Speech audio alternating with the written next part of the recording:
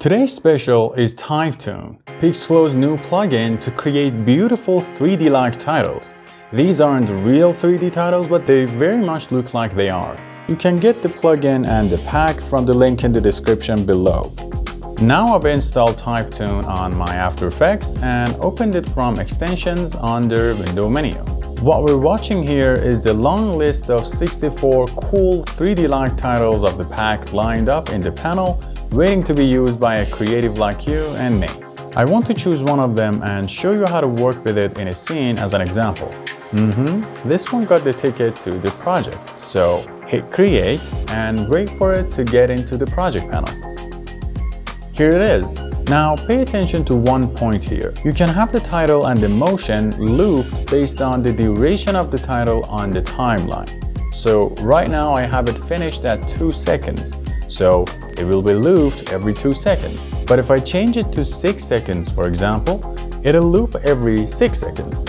And it basically works with even numbers, as the duration implies.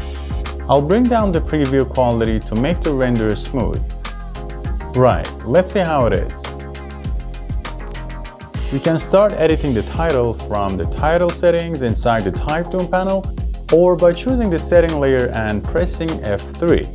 Alright, let's alter the title based on our taste. Reduce the leading, increase the font size, and more character tracking. Now let's align the title to the center by changing the position under the transform. Inside the Typetoon panel, you can see a button called Current. If you click on that, you'll see the text you currently have on the title. To change it, we can easily select and rewrite the title, and also add another one to work with. Then hit apply to update the text in the project. Okay, let's reposition the text again, somewhere around here. Now increase the leading to separate the titles from each other, and a bit bigger font size. Generally, you can play around these settings one by one until you get the right settings for your scene. I think it's okay now. We can also change the position of the stars by changing their position parameters, or simply dragging their anchor points to the point we want them to be. But as usual, dragging is preferred. Okay, time for a preview. Nice, now let's change the colors of the text. White for the first one, also the second one, and the racing red for the colors of the extrusion. Also the same red for the color of the star. It looks good to me now. Maybe the checker is better to be dark as the origin goes. Let's turn on the shadow and change its color.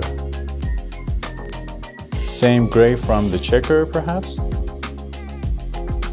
And finally the background color, if you want to have one. But if you don't, you can always turn it off to have a transparent background for your title. And it usually depends on your use of the title. Let's get a preview again.